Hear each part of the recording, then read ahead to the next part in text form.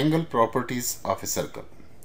If you take a look on the circle on which we have produced 3 points A, B and P, then we take look at the point A, which is right here, and the point B. There are two ways we can go from A to B. Either we can go the shorter way, like following this path from A to B. This is called arc of the circle from A to B, or it is known as arc A, B, and we put a circular sign there. That's called the minor arc because that's the smaller path we can go from A to B. That's why it's called minor arc. But if we go from A to B using the longer path passing through that point P, that is called the major arc. So if we divide the circle in two portions for between points A and B, then the smaller portion of the circle is called minor arc and the bigger portion of the circle is called major arc. Now the angle properties of circles state in the first property that the angle made by an arc at the center of a circle is double of the angle made by the same arc at a point on the circle. So let's consider this minor arc AB.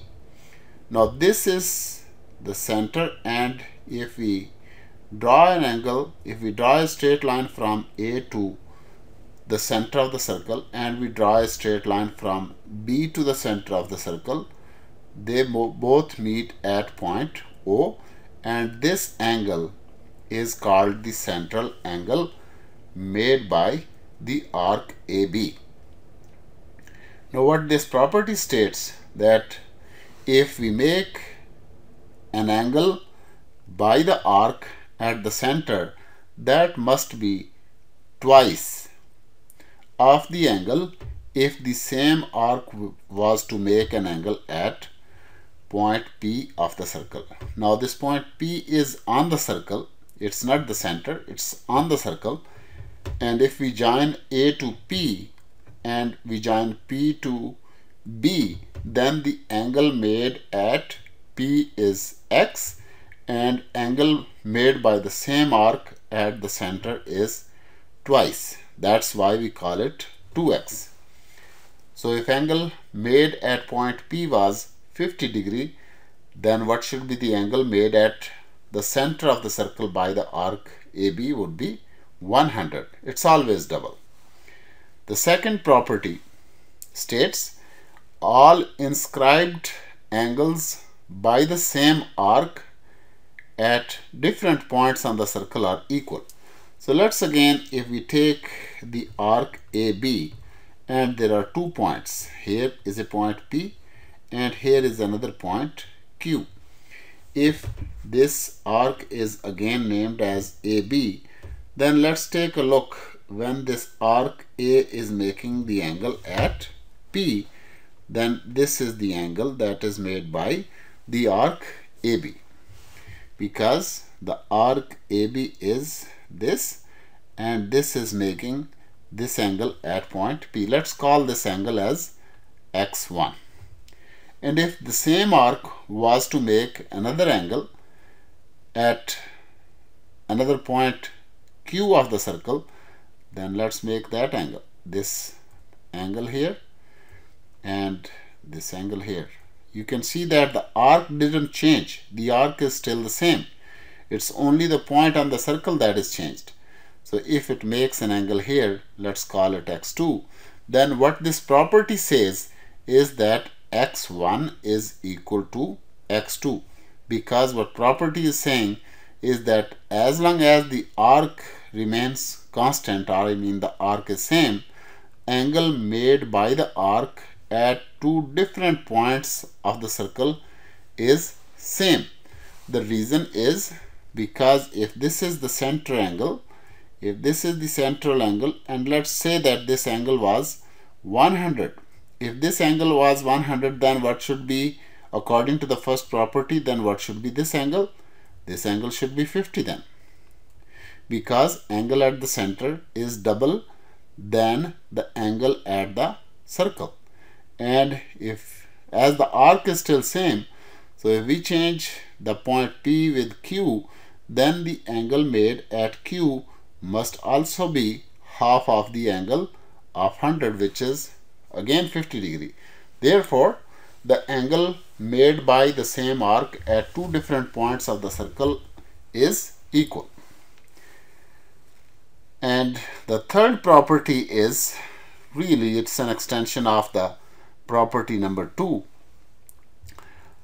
that inscribed angles made by the semicircle is always 90 degree. Well, to make it clear, inscribed angle mean angle made by the arc at a point on the circle. So inscribed angle made by the semicircle is always 90 degree.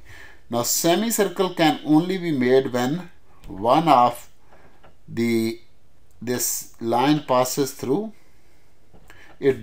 This line divides the circle into two parts. Then half of the circle is called semicircle. So if we want to find out what a semicircle makes an angle at the point here, let's call this AB. Now if you go along the circle, then AB is like the semicircle is still an arc of the circle, and how much angle it makes on the center of the circle, on either side it's making 180 degree.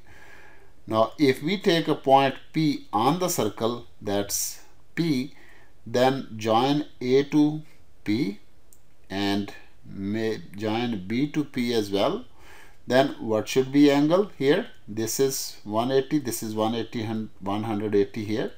That should be, according to the first property, if this is central angle is double than angle at the point of the circle, so this should be 90 degree anyways. So basically, if we carefully examine, all these three properties are extension of one simple fact, that angle at the center of the circle made by an arc AB is double of the angle made at point on the circumference of a circle.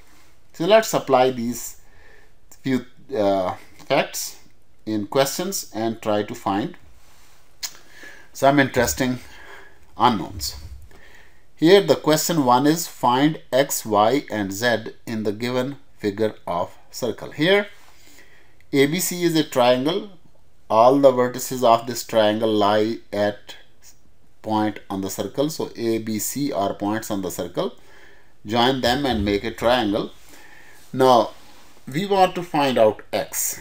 As you can see that BOC is 140 degree and AOB angle is 100. AOC, which we want to find, that is named as x. So how much is the total angle on the center? The total angle in one round is 360 degree. Therefore angle AOB plus BOC, angle BOC plus COA, angle COA means is equal to 360 degree.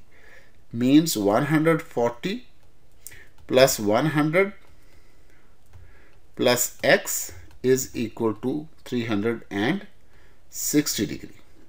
So this is 240 degree plus x equal to 360 degree. Therefore x must be 360 minus 240.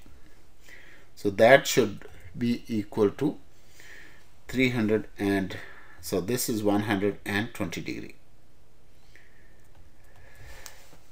Therefore we have calculated this angle, which is 120 degree, because if it is 120 degree, then 120 plus plus 100 plus 140 will make 360 degree, which is an angle in one revolution of a circle.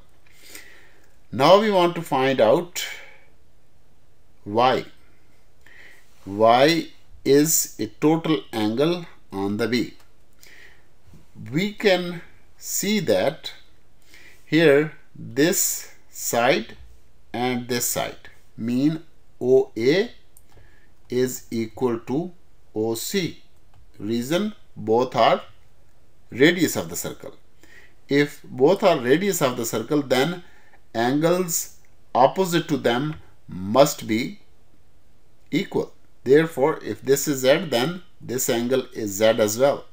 So Z plus 120 degree must be equal to 360. Sorry, this must be 180 degree, because the total angle inside a triangle is always 180 degree. Therefore, 2Z, Z plus Z is 2Z plus 120 is equal to 180, and 2Z is equal to 180 minus 120, that would give 200. 2Z is equal to 60 and Z would be equal to 30 degrees. So Z is known now, and X we already have calculated, and now we are going to find out what is value for Y. If you take a look on this arc, if you take a look at arc AC, this arc AC is equal to, how much is the central angle made by the arc AC on the center? That's 120 degree. And angle made by the same arc at point B must be half of this angle. So if the central angle made by the arc AC is 120, then angle made by the arc AC at point B, which is called Y, must be equal to 60 degree. So Y is equal to, so here we can give an argument that angle made by arc AC is double of angle made by AC at B. So Y is equal to 60 degree. Now we have another question here, and here in this question we need to find out X and Y in the given circle, where these two small lines, let's name them, let's call it A, B, C and D. O is the center. If AD and AB are equal, given AB and AD are equal. How are they given equal? These small equal signs, that's a symbol that these two sides are equal. If these two sides are equal, then angles opposite to equal sides are equal as well. Therefore, this angle must be X as well. And if this angle at B is X, then what is, according to the property, third property, BD is a diameter. Diameter always makes an angle of 90 degree on the circumference of a circle, according to the third property, because BD cuts the circle in half, so that's a semicircle on either side, and angle made by the semicircle or the diameter on the circumference of a circle is 90 degree. Therefore, now we have X plus 90 is equal to 180 degree. That's sum of all the angles inside a triangle is 180 degree. Therefore 2x is equal to 90 degree and x is equal to 45 degree. So we have found out one of the quantities, and the other quantity y can easily be found as well, because here the angle is again 90 degree for the same reason, and now we have one angle is 50, the other angle is y. Therefore 50 plus y, so also y plus 50 plus 90 degree is equal to 180 degree. So y is equal to 180 minus 90 minus 50, so that should be equal to 40 degree. Therefore we can find the angle using the same property, angle property of the circle. Now we have another question here in which we want to find out the length CD or AB of the rectangle. But we know that if this is center of the circle called O, then OC is equal to 8.5, but this is half of the diagonal of the rectangle as well.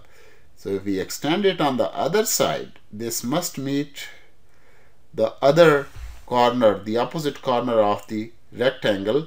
Therefore the total length must be equal to 17 centimeter, because from here to this point it's again radius, and that's 8.5 cm again. So if the total is 17 cm, AD, the width is already given, that's 10 cm. So from triangle ACD, what is Pythagoras theorem? Pythagoras theorem, this is 90 degree, because by definition of rectangle, angle at the corner is 90 degree. Therefore the hypotenuse square is equal to base square plus perpendicular square, means AC square is equal to AD square plus CD square. This means that AC is equal to 17 square equal to AD is 10 square plus CD square is that we want to find out.